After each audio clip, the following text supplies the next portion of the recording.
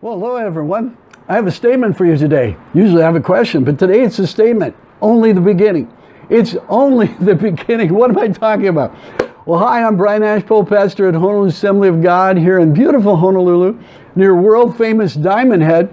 It's Wednesday, April 6th, and I'm excited, friends.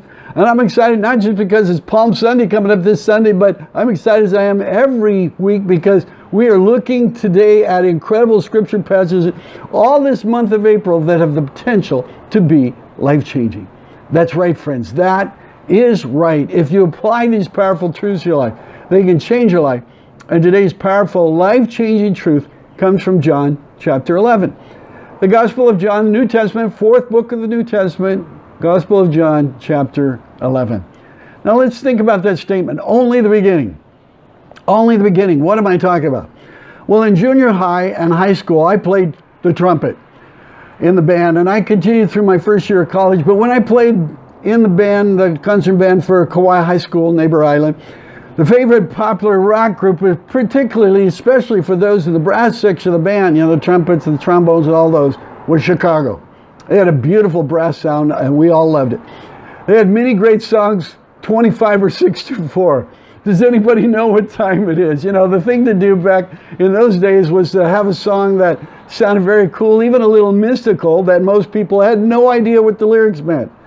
Well, one of Chicago's big songs was Beginnings, from the albums Questions 67 and 68. The first verse of Beginnings goes like this. When I'm with you, it doesn't matter where we are or what we're doing. When I'm with you, that's all that matters. Then the chorus, the bridge or whatever it was, that's just repeated over and over through toward the end. Only the beginning, only just the start, only the beginning, only just the start. The lyrics of the song were much easier to understand, of course. The author is referring to the joy of romantic love. It is only the beginning of their wonderful, beautiful relationship. Boy, that song brings back a lot of memories. But pastor and best-selling author Max Lucado has a much better understanding about only the beginning. Only the beginning has much more significance than simply a physical and romantic relationship between two people. Plus, it will last a lot longer. It'll last throughout all eternity. I've shared before that every day during my early morning Bible and prayer time, I also read a few devotional books, including Max Lucado's 365-day devotion, God is with you every day. Max Lucado is an outstanding author. Everything he writes is powerful. I recommend anything and everything to you. Well, this is his selection for today, April 6th, that I read this morning. Only the beginning. Jesus said, I am the resurrection and the life. The one who believes in me will live, even though they die. John 11, 25 through 27. Max Lucado writes, this heart will feel a final pulse. These lungs will empty a final breath. The hand that directs this pen across the page will fall limp and still. Barring the return of Christ, I will die. So will you. As the psalmist asked, who can live and not see death? Or who can escape the power of the grave? Psalm 89, verse 48. Young and old, good and bad, rich and poor. Neither gender is spared, no class is exempt. No one has power over the time of their death, Ecclesiastes chapter 8, verse 8. The geniuses, the rich, the poor, no one outruns it or outsmarts it. Julius Caesar died. Elvis died. John Kennedy died. Princess Diana died. We all die. We don't escape death. The finest surgeon might enhance your life, but can't eliminate your death. The Hebrew writer was blunt. People are destined to die once. Hebrews 9, verse 27. Exercise all you want. Eat nothing but health food and pop fistfuls of vitamins. Stay out of the sun, away from alcohol, and off drugs. Do your best to stay alive, and still you die. Death seems like such a dead end until we read Jesus' resurrection story. He is not here. He is risen from the dead as he said he would. Matthew chapter 28, verse 6. Friends, John 11, that Max Lucado quoted, is the account of the miraculous raising of Lazarus from the dead. It appears to have happened about the week before Holy Week, so just about 7 days or so before Christ's crucifixion, I should say, before his crucifixion. In fact, you know, about this week, in fact, John tells us at the end of this chapter that this event, the raising of Lazarus, prompted the religious leaders to confirm their plans to put Jesus to death. John 11 is a beautiful account of the love of Jesus for mankind. He cared enough to make a special trip to intervene on Lazarus and his family's behalf. We also see Christ's sorrow over the devastation that death brings. Verse 35 is the shortest verse in the Bible, just 2 words, Jesus wept.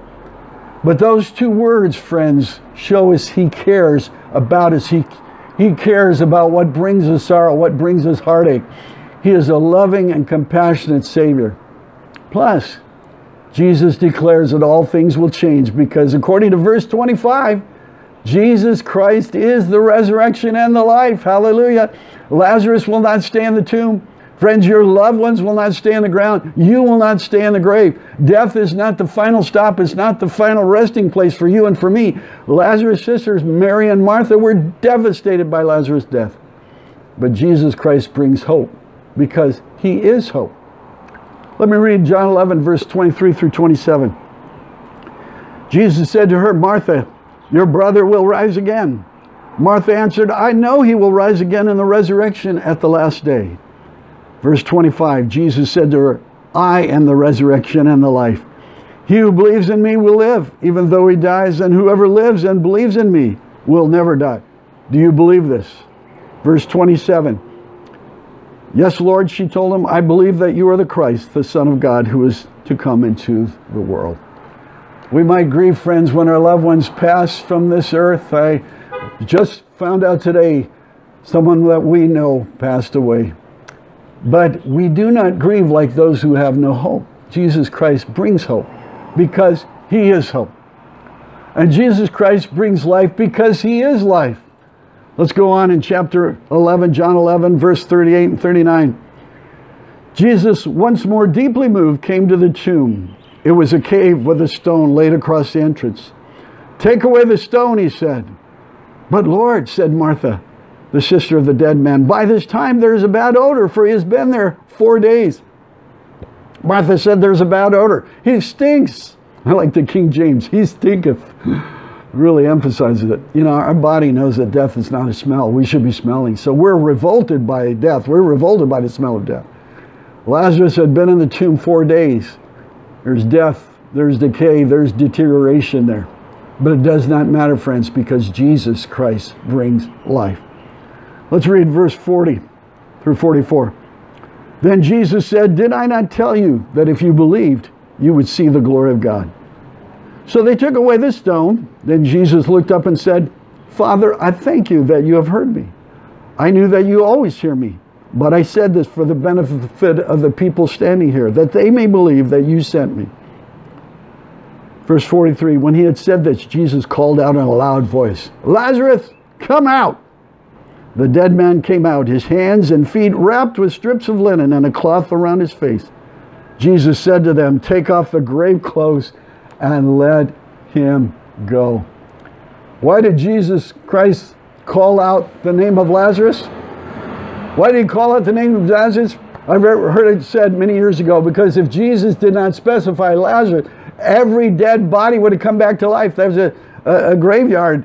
Every dead body would have come back to life. Jesus Christ miraculously raised Lazarus from the tomb. He raised him from death, and that was only the beginning, friends. Not only for Lazarus, but for you and me. Death was the domain of our spiritual enemy, Satan. It was under his jurisdiction. As Matthew Lucado pointed out, you could do anything, you could do everything in your power to try to avoid death. But you couldn't avoid it. All you could do is delay it. Satan simply had to wait at your gravesite for you, because there was no defeating death. There was no avoiding death. You were going to meet death there at the gravesite. But, friends, on resurrection morning, Jesus Christ rose triumphant from the tomb. The grave could not hold him. He was not going to stay there in that tomb. He only needed to borrow the tomb for a weekend. And he has made us a promise, friends, John 14:19, because I live, you shall live also. What a glorious promise. If you know Jesus Christ as your Lord and Savior, the grave will not be able to hold you either. And we're going to celebrate Resurrection Sunday in just 11 days from now. Not this next Sunday, but the Sunday after, and I hope you can join us, either in person or online. Friends, this life is only the beginning. Your salvation experience is the beginning of your new life. If you know Christ as your Savior, that's a miracle beginning. The Scripture proclaims if anyone is in Christ, he is a new creation. She is a new creation. The old is gone, the new has come. It's here, it's now. Plus, this life is only the beginning.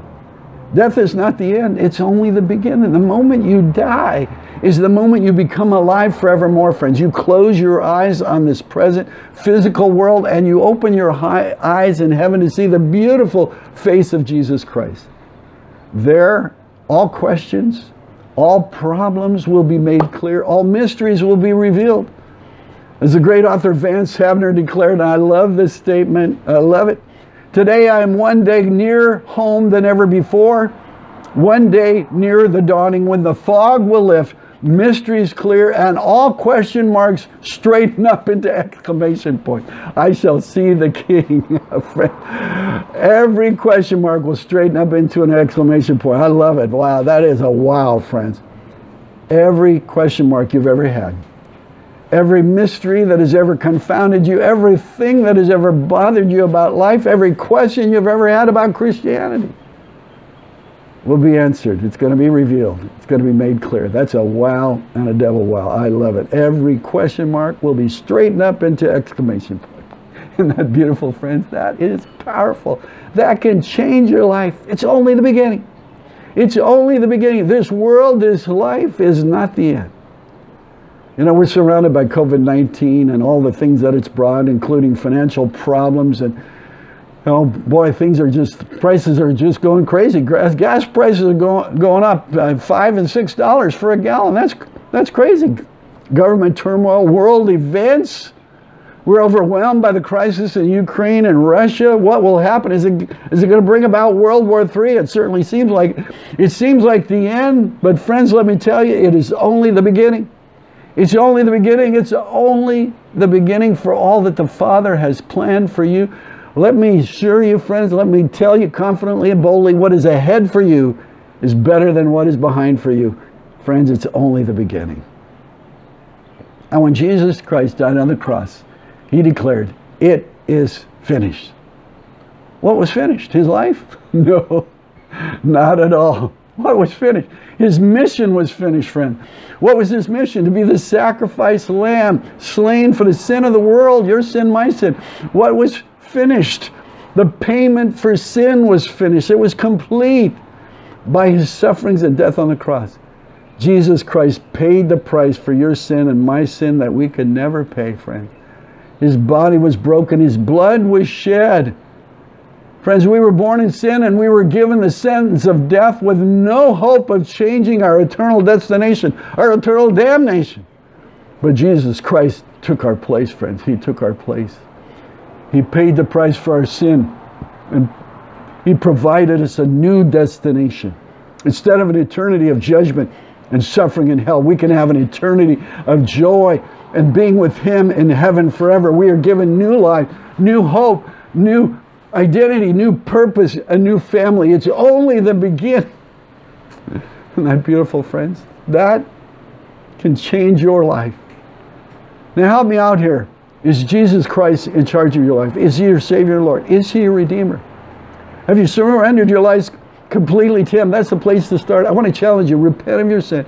Declare Jesus Christ as your Savior and Lord. Put all your trust in him and do it today, friends. Do it today. Don't wait till tomorrow or next week or next month. Do it today. Maybe you've done that. Maybe you have a response to what I've shared today. Please leave me a comment. I really want to hear from you. Please let me know how you're doing. Wherever you are, wherever you're watching, please leave me a message. Maybe it's our website, honoluluag.org, a great Easter thing going on. Or maybe it's our Facebook page. That's probably where most of you are, as I share every time that there are a lot of people checking out these Wednesday Bible studies. Thank you so much for that, friends. If you're on social media, you're on Facebook, just go there and search for Honolulu AG. Or maybe you're not on social media, and that's okay. Our YouTube channel will be more convenient for you. YouTube, very easy to find. Just go there and search for Honolulu Assembly of God. And friends, would you give us a like or a subscribe, whichever is appropriate, on Facebook and YouTube, and would you please share our website, our Facebook, our YouTube resources with others so they can be encouraged also. If you've been blessed today and encouraged and inspired, would you pass that along to someone else so they can be encouraged and inspired also? That'd be a blessing. Thank you so much. We're going to pray in just a moment. Well, let me share one more thing I'm excited about, as I am, of course, every week. And that's this Sunday, April 10th. We're going to celebrate Palm Sunday at the 10:35 a.m. worship service. What an opportunity for us, friends, to wave our palms and sing praises to our Savior Jesus Christ, King of Kings and Lord of Lords.